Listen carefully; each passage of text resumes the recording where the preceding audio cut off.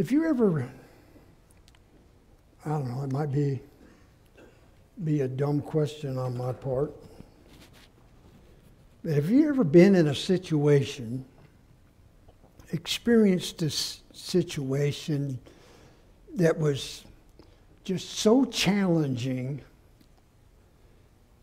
that you just didn't know what to do?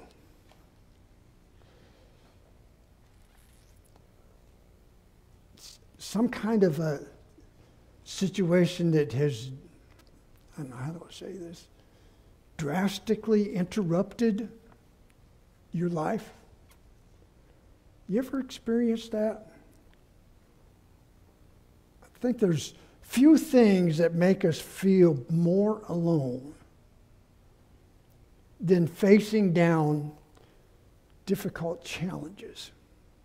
Challenges that just seem to be greater than what we can handle, greater than our resources that we have, whether it's physical, emotional, financial, just greater than our ability to handle it. You know, those situations where you lay in bed and you're dog tired, but you just can't get to sleep. For your mind racing, trying to come up with some kind of a solution. Trying to figure out what the answer is. You ever experienced that? Yeah. I think all of us have. What do we do with that? So many times we need to just take a pause. Just a pause moment to realize who we are in Christ and be reminded of where our strength comes from. I read an interview with a young man. His name is Alex Honnold. I don't know if I'm saying his name right or not, but that's what I'm going with. He's famous in the sports world for his free solo climbing. Now, free solo climbing is climbers that don't use ropes or harnesses or whatever to climb these rock cliffs and so forth. And it's probably a good thing Kathy is not here this morning. She might have just passed out looking at that picture.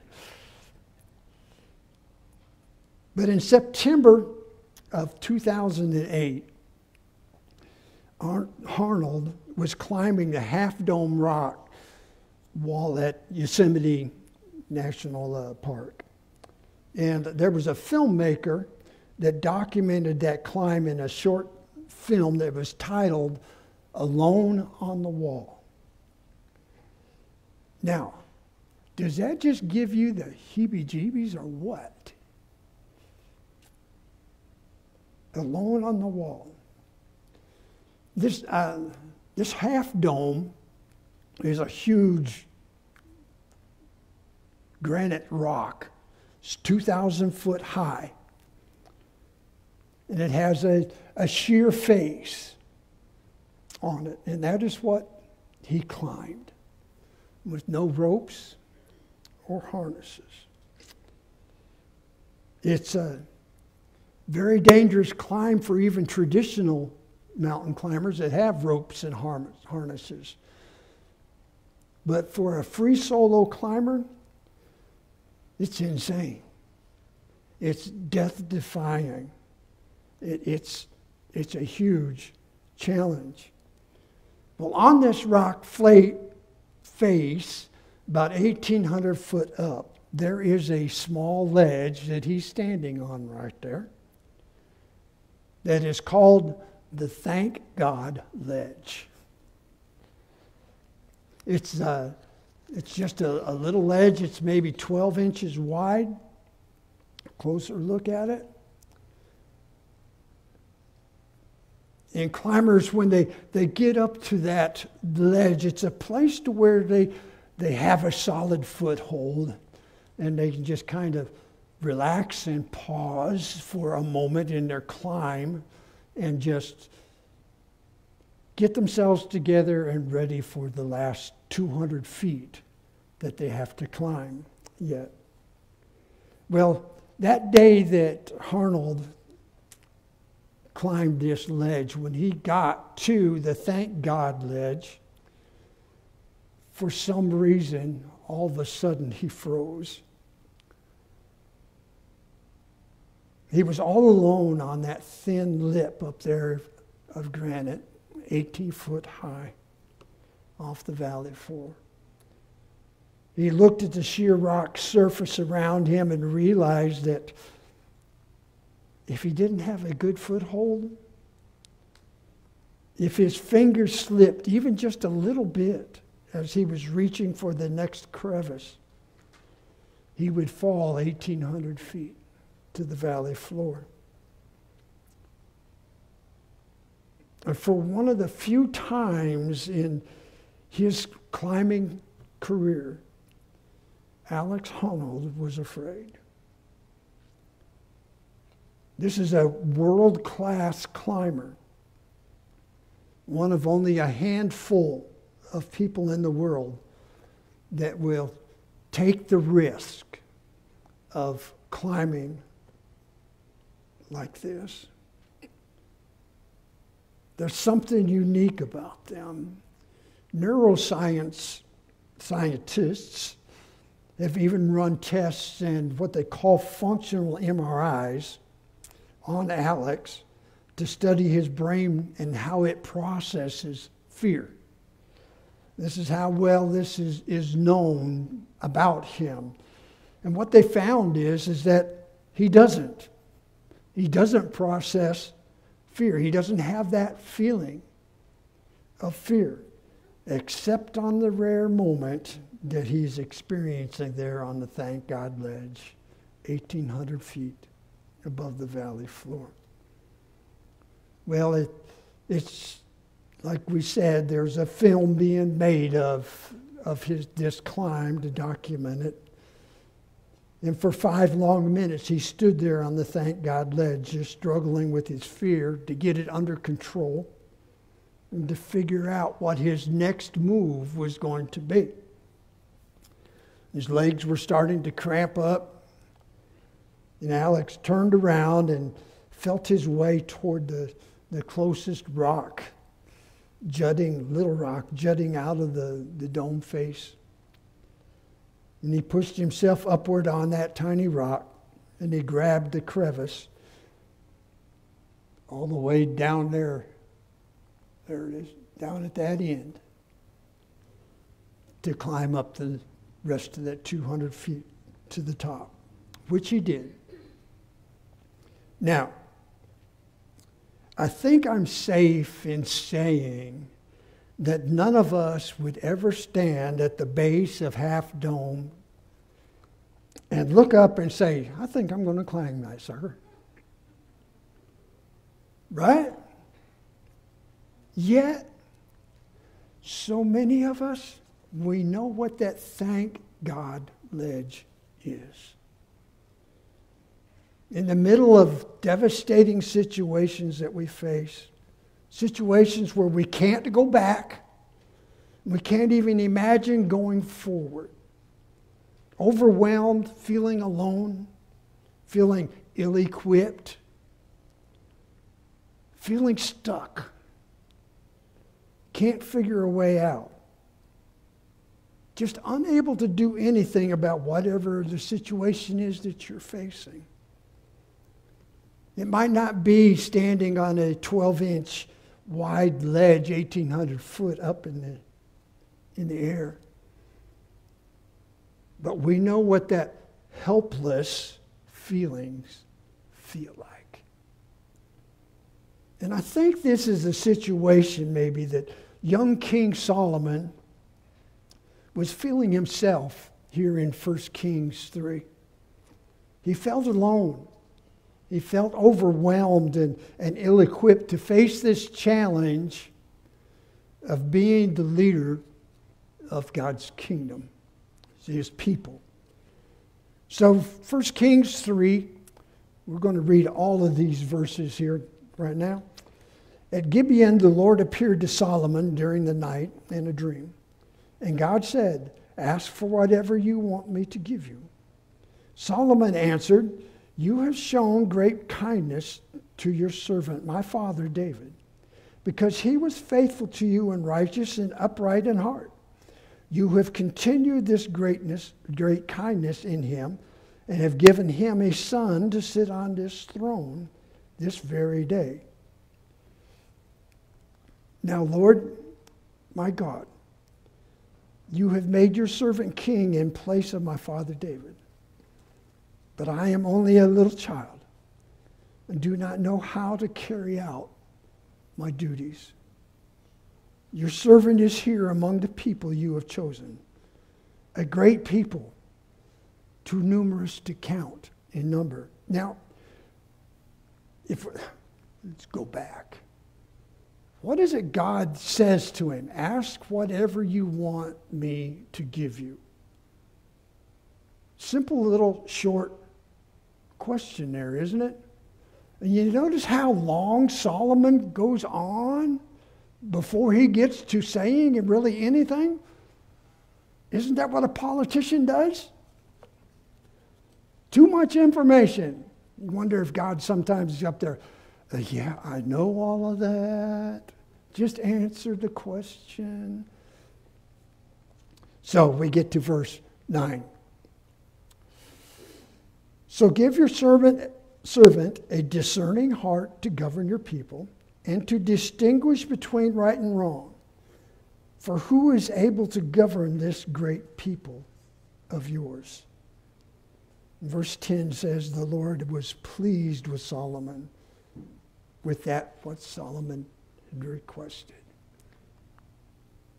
So God's reply. So God said to him, "Since you have asked for this, and not for a long life or wealth for yourself, nor have asked for the death of your enemies, but for discernment in administering justice, I will do for you what you asked. I will give you a wise and discerning heart, so that there will have never been anyone like you, nor will there ever be." Now Solomon, we know who Solomon is. He's the youngest son of King David. Theologians estimate that he was probably around 20 years old when he took over his father's throne. Now, traditionally in that time period, who became the next king? It was an oldest son going on down. Well, we know that King David's family was just kind of, messed up.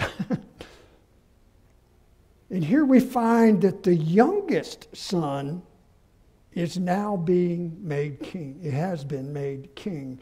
And we know that if from the history of that there was, when Solomon was crowned king by David, that an older brother was outside getting everybody to crown him as king. So there's a lot of strife that is going on, and King Solomon is the youngest, only around 20 years old. And what does his prayer say? I'm young. Basically, I'm just a pup. I need help here. This is overwhelming. And he has this pause moment on this thank God ledge where he evaluates, where am I going to go? What am I going to do? And he has this prayer to God. Now think about it. Being the king, he's already king. Being the king, Solomon had all the power and authority. He had assistants. He had advisors. He had an unimaginable amount of resources right at his fingertips. And yet, although he had all of this, all that the world could possibly offer him, it wasn't enough. Solomon, even at age 20, was wise enough to know that he needed more than a crown. He needed more than a bunch of yes men to be able to lead God's people. So he found himself on his own, thank God, ledge, alone, facing a massive challenge. And on that ledge, he found his foothold. He found a grip. How did he do that? By calling on God for the help he needed. So I think we could look at this story of Solomon and probably not learn anything necessarily new, but I think it reminds us of at least three things. Solomon's story reminds us, first of all, our inadequacy is God's opportunity to work through us. Our inadequacy is God's opportunity to work through us. But that's a tough lesson, isn't it? Especially in our society where we celebrate being independent. We celebrate individualism. In layman's terms, maybe we celebrate meanness. We all want to look like winners, like we have it all together. We want to look like we don't need anyone else's help, that we can handle it. But just as you read through the Bible, there seems to be this theme that is repeated over and over and over again, in that God chooses to do his greatest work through average people who rely on God's power to work through them. God chooses to do his greatest work through average people who rely on God's power to work through them. You might have heard of Pastor Jim Cymbala. He's a pastor of the Brooklyn Tabernacle. Been the pastor there for many years. Him and his wife, Carol.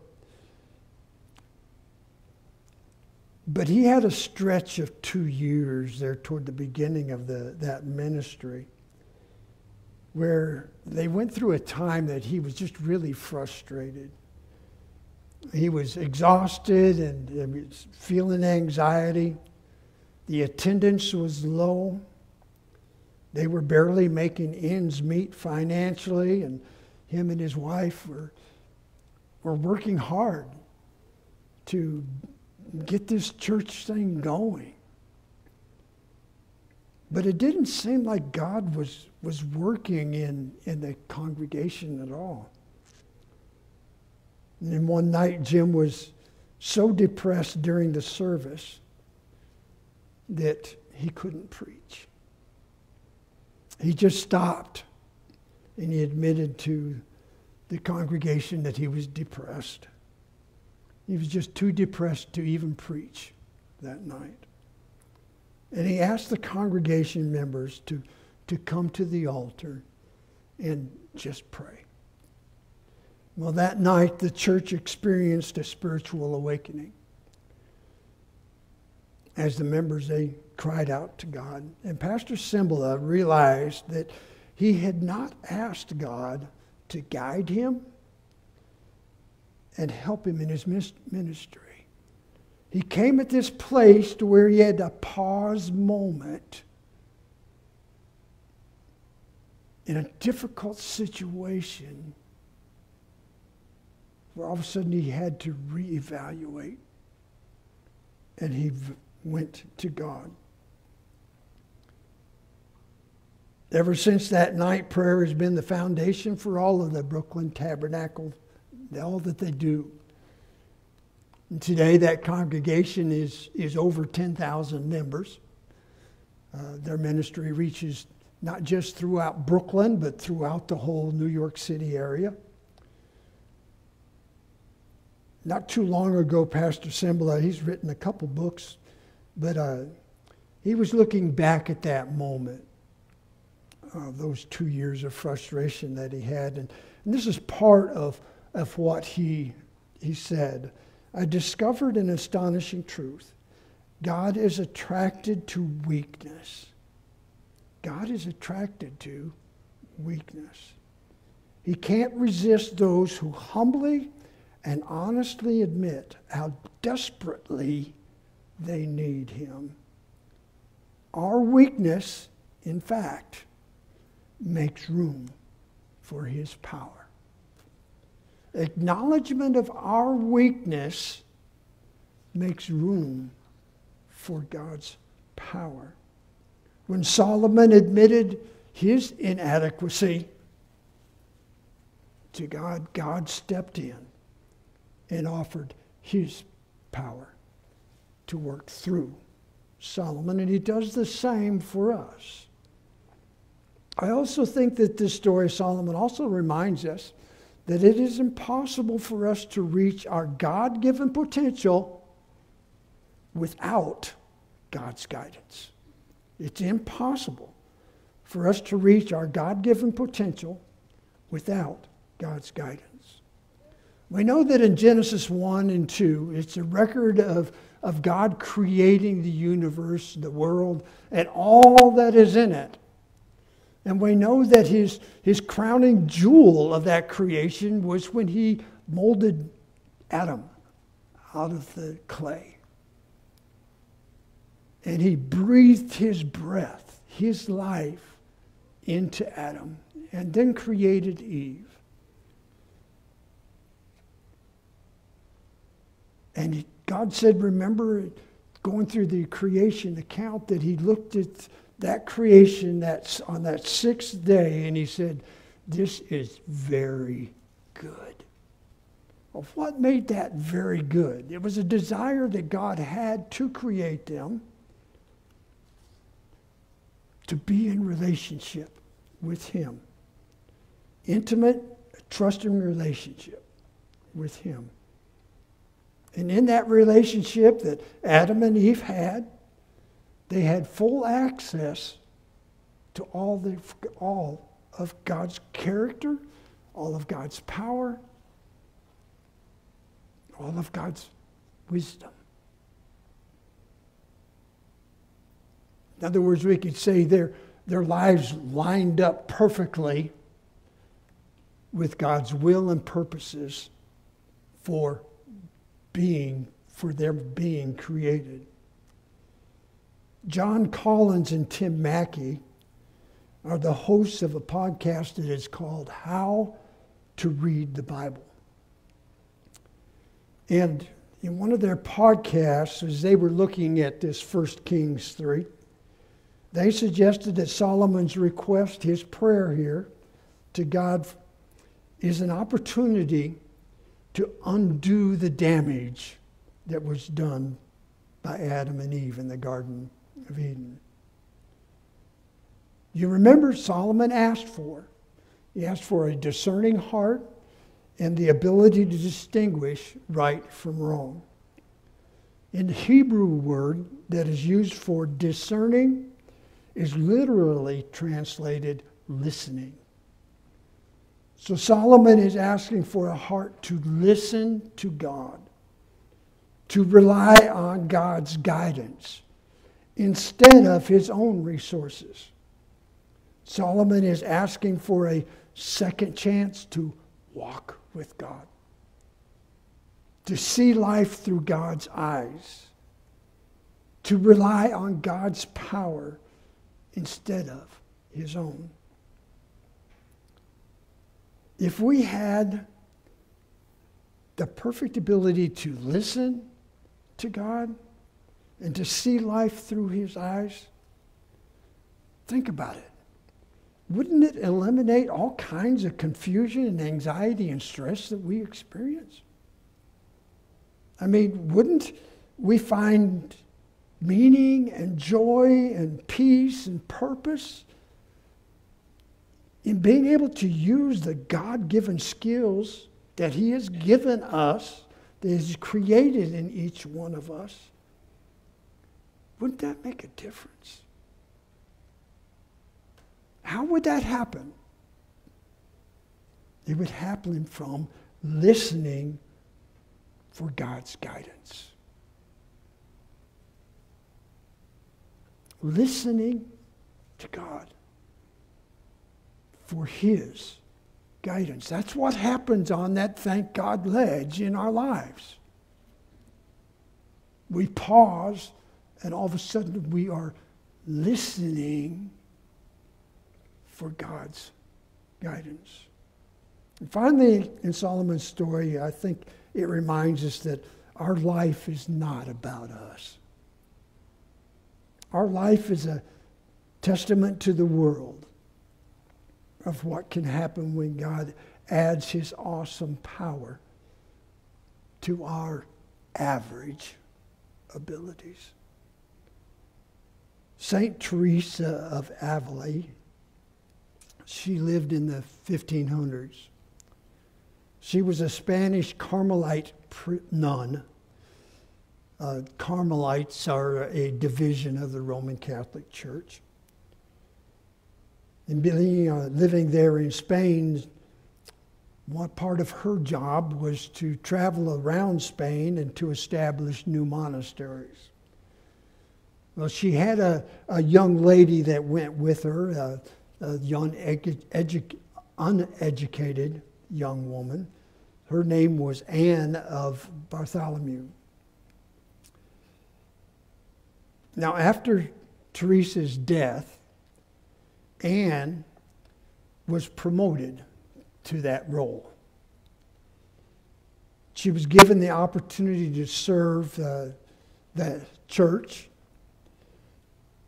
but it seemed just way beyond her abilities. She was fearful of it. She felt unworthy, ill-equipped to be able to do that ministry that was given to her. But eventually she struggled through that. And God used her in a mighty way that was recognized by the leadership. And they promoted her position to establishing Carmelite monasteries in foreign countries. Like Solomon and Alex Honnold, Anne found herself on a thank God ledge. A pause moment in her life where she knew she was way over her head. So she, as she had written it down, complained to God in a prayer. We don't ever do that, right? This is what she prayed. Lord, how can you ask all of this of me? I am nothing but straw. And she wrote that in that prayer, she heard God say, but it is with straw like this that I light my fire. It is like straw like this that I light my fire. Because we are human, we are so restricted by our human limitations, by our own perspectives.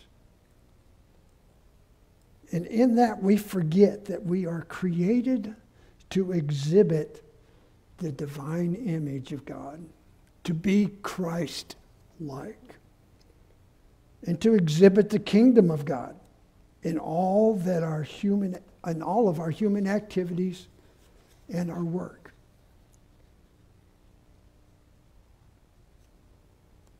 Every action that we take, every conversation that we participate in has an eternal influence.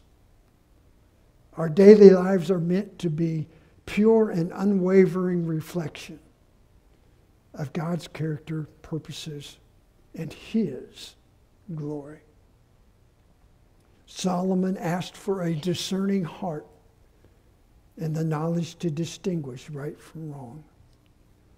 He didn't ask for a jewel for his crown, a feather in his cap, but he asked this so that the kingdom of Israel would reflect the character and the purposes and the glory of King of Kings. Sadly, like all human kings, he failed in many ways to listen to and follow God. But God never gives up on His creation. Isn't that good to know? That God never gives up on His creation, of which you are part of. God never gives up on me. He's always ready to hear our prayer.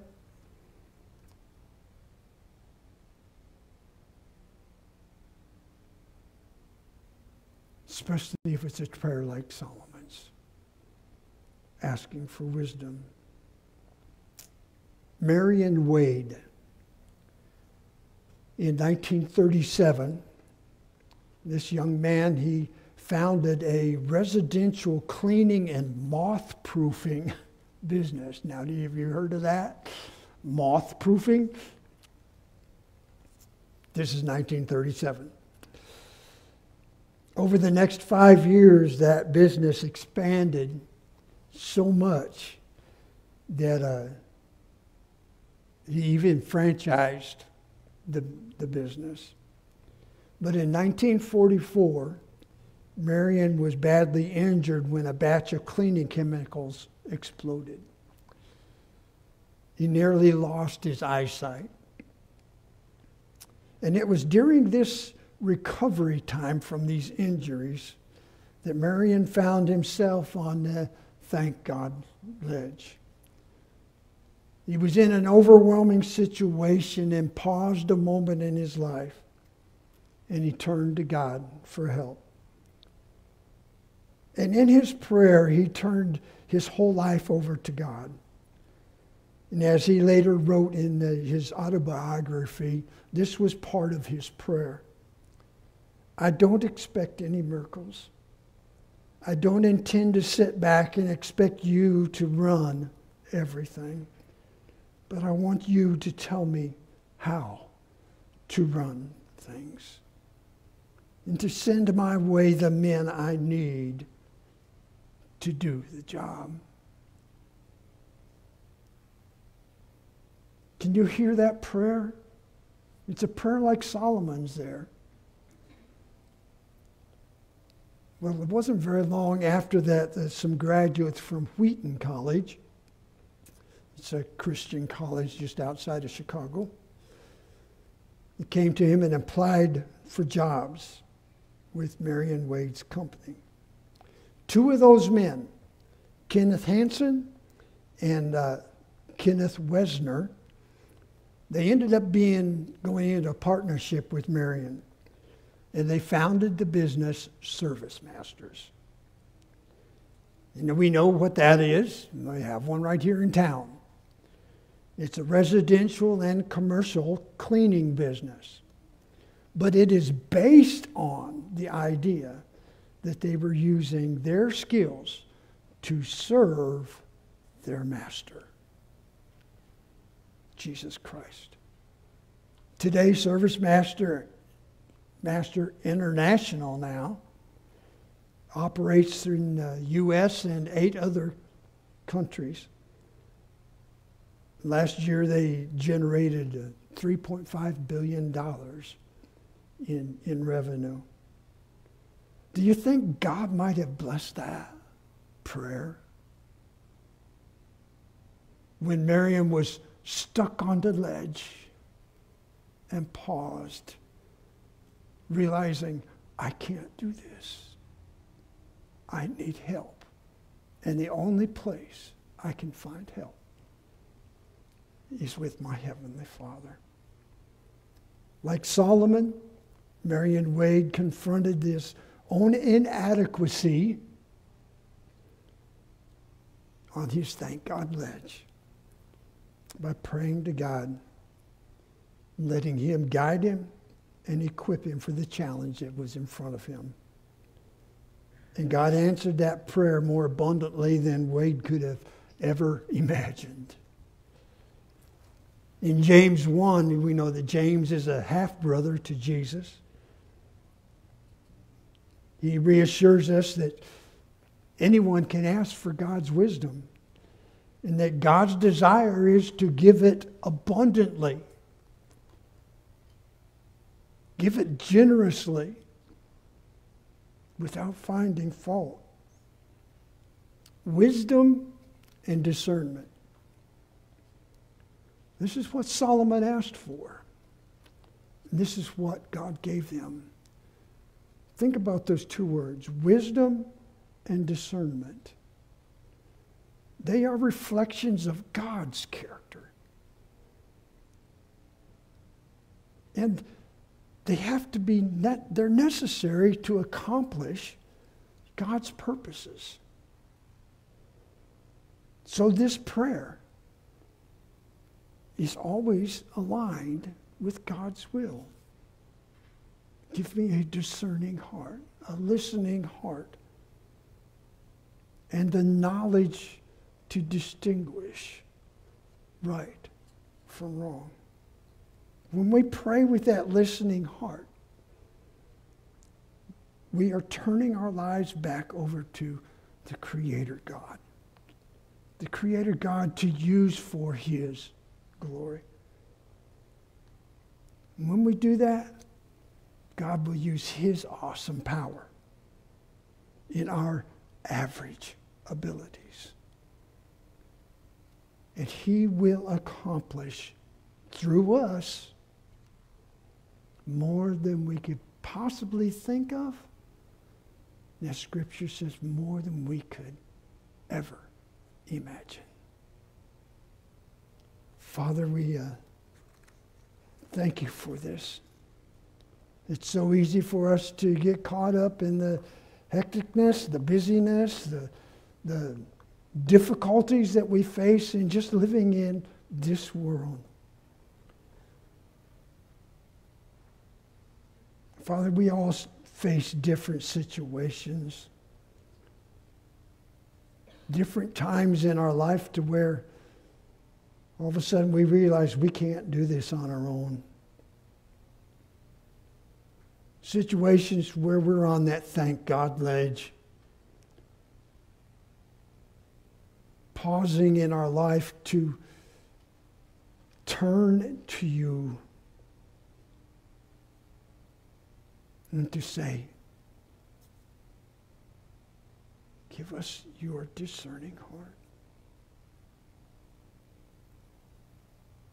Give us Your ability to distinguish right from wrong. Father, I pray that for each one of us, this morning Your Spirit has reminded us that no matter how difficult the situations we might face are, that You will give us that pause moment in our life that is on purpose to make us just to stop and turn to You.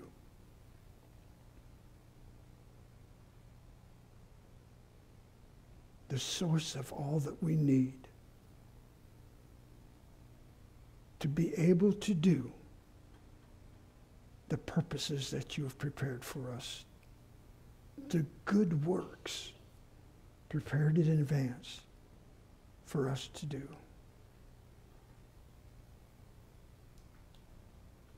Father, thank you for this reminder. Help us to live in that now, Father. In Jesus' name, amen. Our last hymn is not in the hymnal. His eye is on the sparrow, so your words will be on the screen.